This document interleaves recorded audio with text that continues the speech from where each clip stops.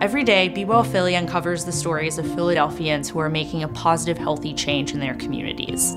That's why we love the Health Hero Challenge, because it allows us to go a step further and give back to the organizations that are doing this important work. The Health Hero Challenge is different because it's really recognizing those unsung heroes in our community.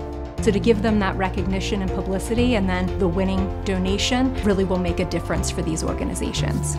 This year, we have 3 amazing finalists. Amanda Piccirilli-Hall is the Southeast Pennsylvania Ambassador for Ainsley's Angels of America, which pairs those with physical disabilities with able-bodied athletes to ensure that they can compete in endurance races across the country. The mission goes beyond yourself. It's about giving back, it's about community, it's about allowing others to experience the joy that you get to experience in your health journey. And that's what I adore that I get to do. I get to include people who would usually be on the sidelines, and we get to help put them over finish lines. Thompson started the Philadelphia chapter of Little Bellas, a nationwide organization that helps young girls build self-confidence through mountain biking. I want to be a role model to help girls gain confidence. We show them not only how to ride their bike in the woods, but how to be amazing humans, supporting each other and lifting each other up.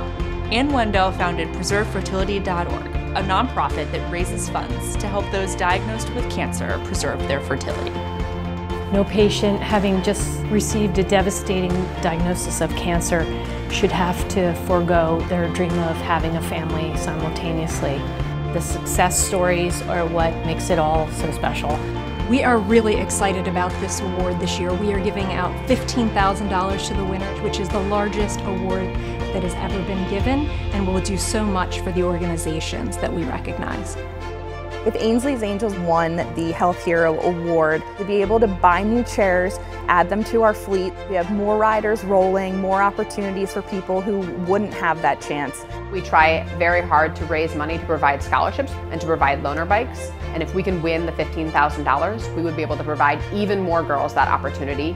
Winning this challenge would make such a change to our organization because we could begin offering grants to patients for their fertility preservation. Thank you to everyone who was involved in the Health Hero Challenge this year. It's really clear that we are a community that cares about health. Independence Blue Cross would like to congratulate our semi-finalists, finalists, and obviously our Health Hero winner.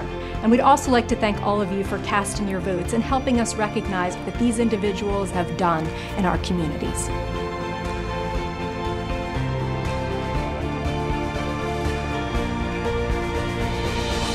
Congratulations to the winner of this year's Health Hero Challenge.